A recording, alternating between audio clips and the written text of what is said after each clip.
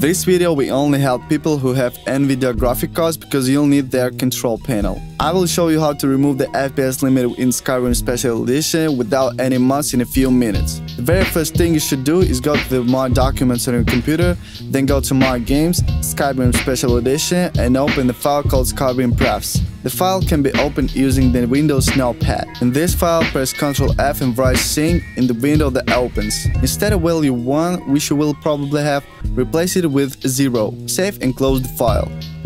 Next, go into the Skyrim file and in the display section, right at the bottom, add the text that I will leave in the description of this video. Save and exit.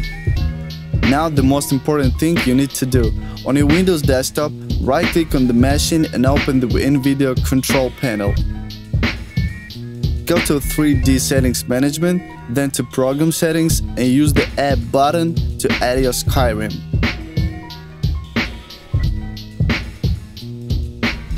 And this is where the fun part starts. Here you can set the maximum FPS value of your game. I realize that maybe your computer can produce 99 FPS in the game, but since the engine in our game is very old, setting such values can cause a lot of problems. I don't know exactly how it works, but now you can see what happens when you set the FPS value to 200.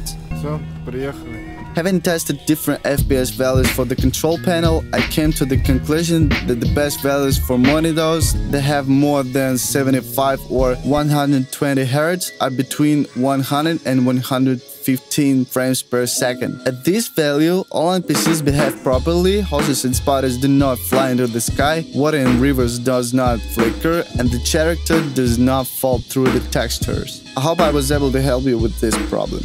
Bye!